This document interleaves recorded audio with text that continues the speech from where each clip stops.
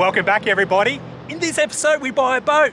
Well, not quite. Our budget doesn't quite stretch as far as these, but just up the road is a 4-drive Supa Centre and they've got a brand new product which might just fit the bill. Let's go up and check them out.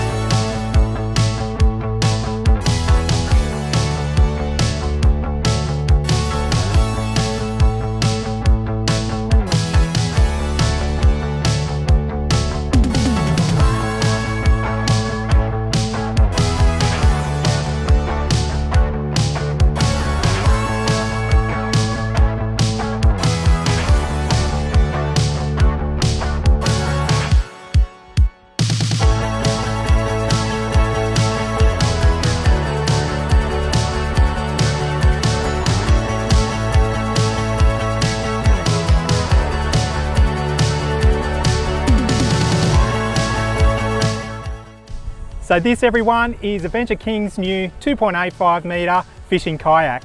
Now, love or hate the 4-wheel-drive Supa Centre, you have to admire them, constantly going out there and sourcing new products for their outdoor adventure lineup.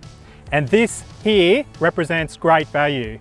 It competes with the likes of the Primal Dragon fishing kayak you get from BCF, or the Kayak to Fish Next Gen 9 that are all around that 2.7 to 2.8 metres long. This is the largest of the three, being 2.85 metres long.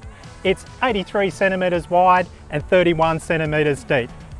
It's a little bit on the hefty side, as most of the Kings products are, being 26 kilos. The Next Gen 9, for example, is 20 kilos, and I'm pretty sure the Primal Dragon is around about the 22 kilos. So that extra bit of heft does make it quite hard to get on top of a high vehicle, if that's what you got. Most of us do. So loading it up onto the roof racks is a little bit tricky. But it's a very sturdy kayak, and it comes with a few extras that the others don't provide. So let's run through the features. I'll show you what it's all about. It doesn't come in a box. It comes very well packaged in this general form. Now up the front, you've got one very large hatch. In the middle, you have a lockable and reasonably water resistant rectangular hatch that you can stow some of your fishing gear or things that you don't want to get too wet. However, I think with all these cheaper kayaks, it's better to have a wet gear bag for those things that you don't want to get damaged while you're out on the water. Now moving into the workings of the kayak, you have these two hatches that I mentioned at the start. You have a nice flat area that you can maneuver around inside the kayak. And one thing that I wasn't 100% sure on were these adjustable footrests. Your standard kayak normally has the molded sections, which gives you a real limited range of how you can sit within the kayak.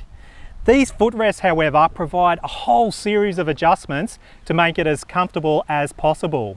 They also mean that you don't have so much bulk protruding into the middle of the kayak. So I think these will be quite good. They feel quite sturdy, and once you've set them up, they should be a pretty good way of making yourself comfortable while you're paddling along, getting to your favourite fishing spot. But one thing that really impressed me about our kayak in this price point is they provide these two sliding rails.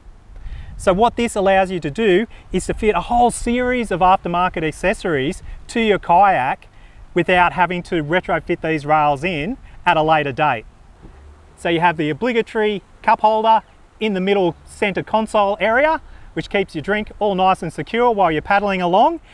And we've got a typical 360-degree rod mount, which is very common on most fishing kayaks that you get these days. What Kings do provide is the 360-degree mount that you get on a lot of kayaks. Now, if you even look at the product literature from Kings, this doesn't sit in properly. To mount it into the kayak, you put it in at a 90-degree angle, so that it slides through the first lock. From there, you can then position it how you want and do the final lockdown into this mount inside the kayak. The second rod holder they provide as part of this kayak kit is a star point style, which goes into a mount that you can position on either of these sliding rails. the guide's already located, so it's a simple case of getting your mount. I like to locate it so that the workings, the locking pin, and how you open the weather seal onto the mount is accessible from the inside of the kayak. You simply position over the guide tabs on whatever side you wish to mount it and fix it in. They provide an Allen key, but if you've got your own tools, it's a 4mm, and I tend to do it up so you can still slide it around and adjust it to get it into the right position. And then it's a simple case of just slotting in the rod holder and locking it on. You can turn the rod holder around to whatever position you wish, and this can be adjusted on the fly. This rod holder has a lock so that when you've positioned your rod in, you can lock it on so it doesn't come flying out if you're lucky enough to snag a fish. The front hatch secures by way of a very simple bungee cord, similar to the seat and the rod holder. The one con I would raise on both of these hatches is that they're not the round style. So that limits the inbuilt accessories that you can get for a lot of the round style hatches, where you can get tackle boxes, gear bags, and all that sort of stuff that is actually suited to those proprietary round holes. But from a flexibility point of view, I much prefer the extra space you get from these rectilinear shapes that allows you to stow a whole series of different things in here that aren't necessarily those round proprietary styles that you get from the likes of Freak Sports, BCF, and all those. Now, speaking of Freak Sports, my discovery that the side rails and mounting point for the rod holder are starport design led me on a whole world of discovery in regards to accessories that you can fit to these kayaks. They essentially use the Railblazer starport design, so you can buy a whole series of different mounts. It's a real shame they didn't provide two mounts that you could fit to either side of the kayak. So the OCD in me means I've bought a pair of mounts which I'll fit as my main mounts onto the kayak, which will still use the Kings rod holder. But you can also get things like adjustable camera mounts, extension poles, so you can mount things up in the air or away from you, like lights, cameras, and all that sort of stuff. You can get a whole series of different accessories to go onto these kayaks. So stay tuned, there'll be a future episode where we delve into all of this, as well as some propulsion ideas which led to the purchase of this kayak in the first place. Now, as we walk around the kayak, there's a few other little features that you might want to know. There's 4 inbuilt rod holders with weather caps. Keep it all nicely sealed up when they're not in use. 2 in front of the seat, 2 behind. You've got your grab handles, 1 on either side. There's also a grab handle on the front and rear of the kayak to make it easy to manipulate and move around. You also have a number of little hooks scattered around the kayak so you can securely tie things down, do whatever you want with them. Make sure your gear doesn't fall off while you're out in the water and having fun. Now, at the rear of the kayak, you've got your 2 inbuilt rod holders with the weather protection caps on them. You've got your bungee style rear storage area, which allows you to put in big bulky areas like a cooler bag or something like that, or a wet bag. You've got a handy grab handle on the front and rear, and you've also got a rear drain bung so that you can, from time to time, check to make sure there's no water inside the kayak. The Primor kayaks seem to have an issue with water ingress inside. A lot of reviews and comments note that you need to drain their kayaks quite frequently, so double check that. And you also have 2 rubber bungs in this rear storage area and 2 rubber bungs in the front area of the kayak so that you can drain it out once you get it back out of the water or if something happens to go wrong. The lightweight aluminium seat removes for transport and storage and folds down to a nice compact design. It's got these tethering straps so you can adjust the angle of the backrest to suit how you like to paddle and fish to make it very, very comfortable. Now, it's got a woven mesh padded base and backrest, which really should dry out reasonably quick compared to a neoprene type cover, which will stay wet for quite a lot longer. This seat also secures by the way of a bungee into the kayak, so it's all nicely secure when you're out on the water. Kayak comes with a nice lightweight 2-piece paddle or oar, which secures onto the side of the kayak, like most of them, via a bungee cord as well. Let's get the kayak out in the water and see what it does.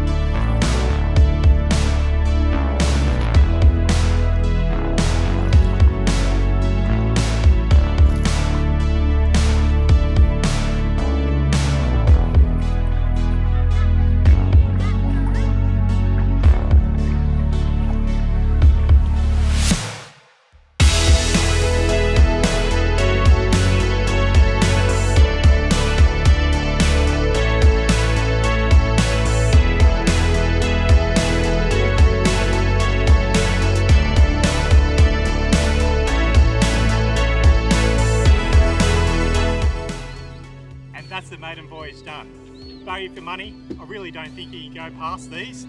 They've got everything you want for a beginner kayak. It's not the most stable kayak in the world due to its size, but that's something you'll get used to over time. My one word of advice with any kayak, but in particular these cheaper kayaks, is make sure you give them a really good wash out when you get home with fresh water. Get rid of any salt contaminants off it and dry it off. And if you can, store it out of the sun, as the sun will really quickly deteriorate all the plastics and rubbers on these kayaks. While this kayak is great for fishing, it's also nice and relaxing just to be able to paddle along and enjoy the scenery. So it's a nice, affordable and cheap way of getting you out on the water before you can buy that boat.